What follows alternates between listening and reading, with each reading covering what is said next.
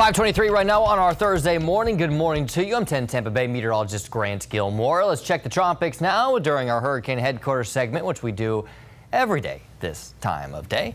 Invest 91L, that's really the one to keep an eye on. Tropical Depression 12 likely just becomes a remnant low pressure system here relatively soon in the open waters of the Atlantic.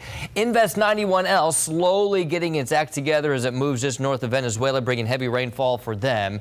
It'll generally track to the west through the ABC Islands over the next day or so before then continuing to track west across the southern Caribbean, though likely to become a tropical depression over the next couple of days before it reaches Central America, at which point forecast models actually have it becoming not just a tropical storm, but some of them potentially have it becoming a hurricane, though you see it will stay well south of us here in the United States. The European forecast model shows what this system may do as it tracks to the west through the weekend into early next week. You see right before landfall, we may see some rapid intensification, something for them to keep an eye on, but certainly something that we don't have to be concerned with. But yet again, watching another potential system to become a named storm. The next name on the list is Julia. Guys?